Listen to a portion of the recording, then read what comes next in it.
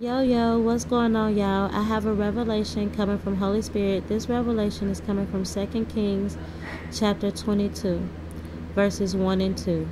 Josiah was 8 years old when he began to rule, and he was king for 31 years in Jerusalem. His mother was Jedediah, daughter of Adiah from Bozkath. Josiah did what the Lord considered right. He lived in the ways of his ancestor David and never stopped. This is the revelation that Holy Spirit gave me through this scripture. Josiah's name means God supports and heals. So there is a man whom God has supported and he has healed for his new beginning. And this man is going to begin to rule, which means he is going to begin to exercise his power and authority given to him by God. This man may be in his 30s.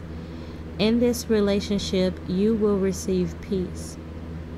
This man's mother name represents beloved. His mother is someone who knows the Father. This man will do what is right in the eyes of the Lord, and he will never part from it, and you will never part from it. And this is something that the Lord wants you to know. That is the message. Peace.